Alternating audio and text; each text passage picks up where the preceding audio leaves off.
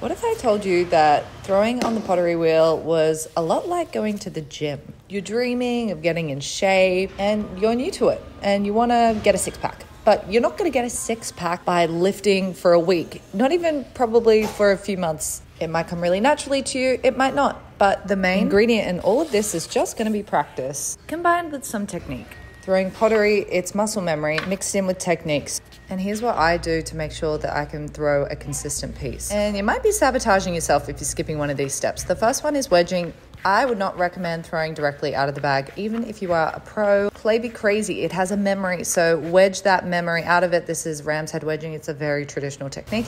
And then I also always weigh my piece of clay. So if I'm doing a set, I'll make sure that they're all the same weight.